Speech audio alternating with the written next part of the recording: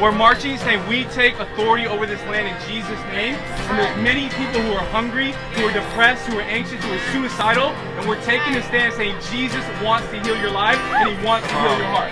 Once the march ends, we're going to pretend about our final destination. We're going to do our worship night. We're going to preach the gospel. We're going to pray for people, and we're going to do baptisms in the ocean at the end.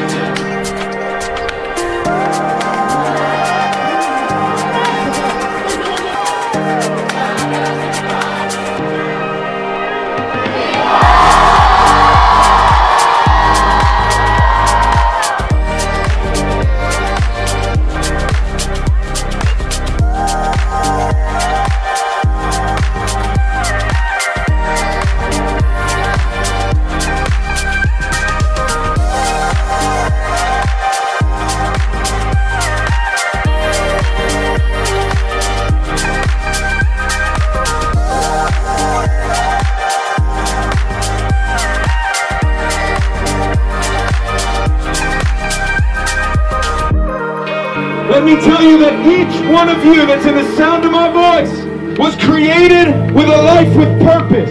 I'm here to tell you today that the only life without purpose is a life without Jesus.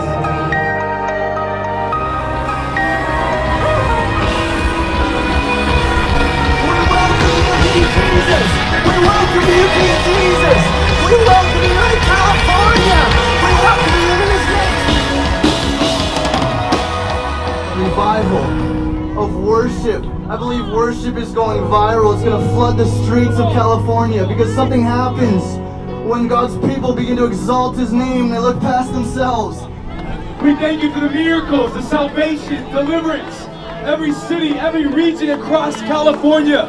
And God, these last 10 minutes, we celebrate. We celebrate family. We celebrate what you did on the cross.